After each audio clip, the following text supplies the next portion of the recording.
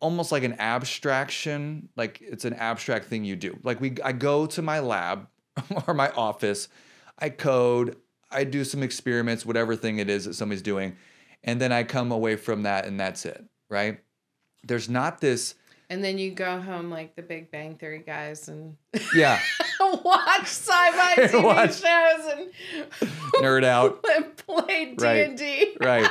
No, you didn't. But yeah, thankfully. But we do love those guys. We do.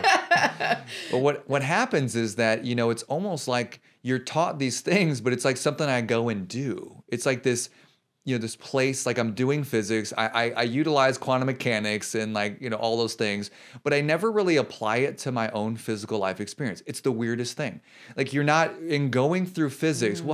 I'll never forget modern physics, I think was the closest thing I had. I think I took it my sophomore year in college when I was doing my degree in physics, and it exposed you to really weird things, because you're starting to get in relativity, and you're starting to look at time dilation, length contraction, things that are just like, this is really weird, And it starts to make you think about well, what if my body was traveling through space at this speed? And you start to think about this is crazy.